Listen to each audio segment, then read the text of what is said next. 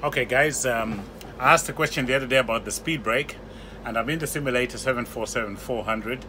I've set it up for a landing, and we pick up the aeroplane about 100 feet before we get to the minimum for landing in Hong Kong, runway 07 right. And I'll show you what we do with the speed brake and what actually happens with the reverse thrust levers. So I'll just release flight freeze now. We're flying along. If you look here, the speed brake is armed. I'll put it for an automatic landing, so it should land by itself. 50, 40, there you go. 30, 20, 10. Watch the speed brake when it lands. It goes back, those things on the wings lift up. The pilot then selects these levers that are in the front here to reverse thrust like that.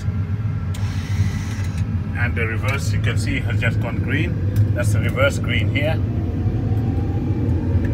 And then this is what it looks like here. Speed brake back, these reverse levers all the way back, like that. And that's the noise you hear after landing, and the aeroplane is slowing down. As we slow down to a nice comfortable speed, I cancel the reverse thrust, and then the engines are back to forward thrust, and the speed brake lever is here. Once we get off the runway, the pilot then moves the speed brake lever forward like that, and that immediately selects the spoilers on the wings to the down position. So that's what happens. So these are the thrust levers, these are the reverse levers, that's the speed brake lever. There's the auto brake.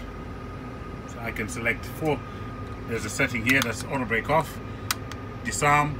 There's 1, 2, 3, 4, and the maximum auto brake for stopping the aeroplane. There's another position here called RTO. There, RTO, and that's for rejected takeoff. So if I select rejected takeoff, if I pass a speed of about 85 knots on the takeoff, it will automatically apply the brakes. At which point I would manually pull the speed brake, select reverse thrust to stop the aeroplane. And that is the speed brake and the reverse thrust operation. Hope you liked it.